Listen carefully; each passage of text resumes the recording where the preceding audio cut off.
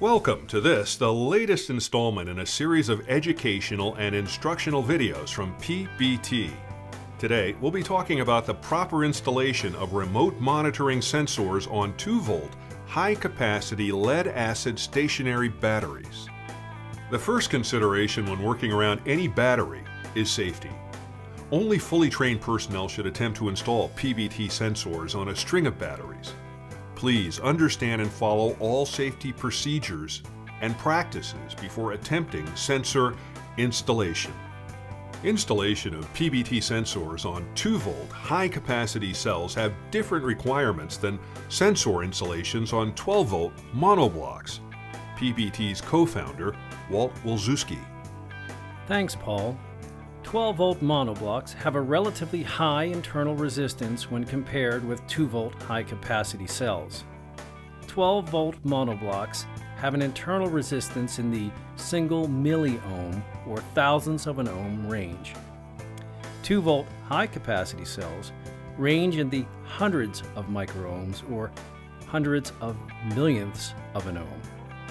Our sensor is in effect a highly precise impedance meter. Installing sensors on high-capacity 2-volt cells requires a good mechanical connection, a very clean connection between the sensor and strap, proper torque. These connection attributes determine the sensor's ability to make accurate admittance or internal impedance measurements.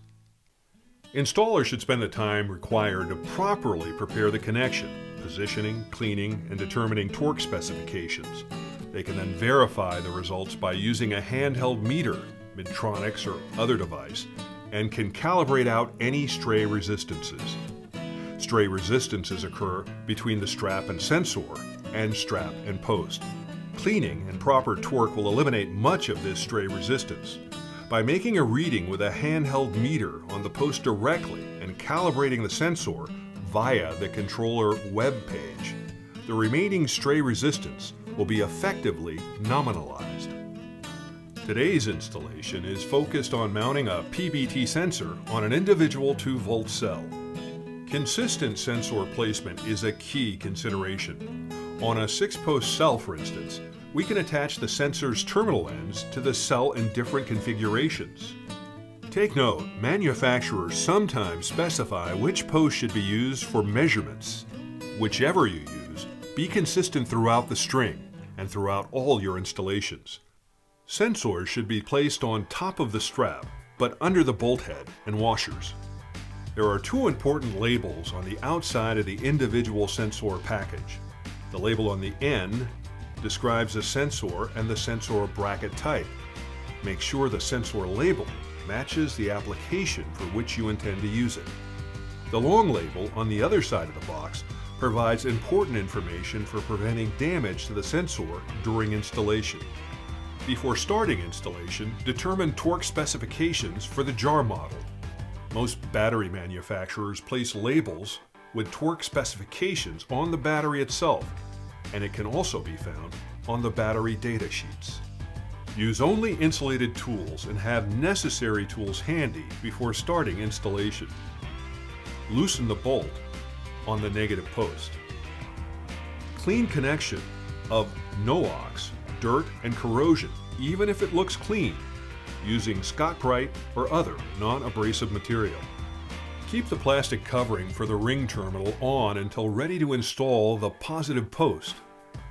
Place the sensor bracket on top of the strap, but below the first washer and locking washer.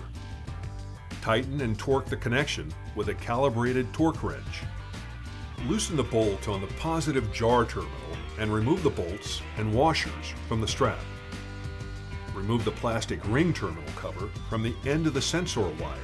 Remember, it is important to clean the connection of NOx, dirt, and corrosion, even if it looks clean.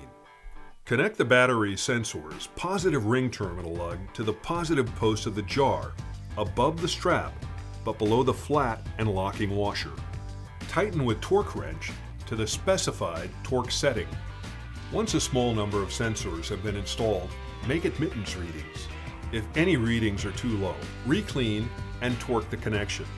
This may have to be repeated more than once. Here's a measurement from an improperly connected sensor. Here is an example of a measurement from a dirty connection. This is an example of a measurement from a good connection. This concludes our discussion on the proper installation of PBT sensors on high-capacity 2-volt cells.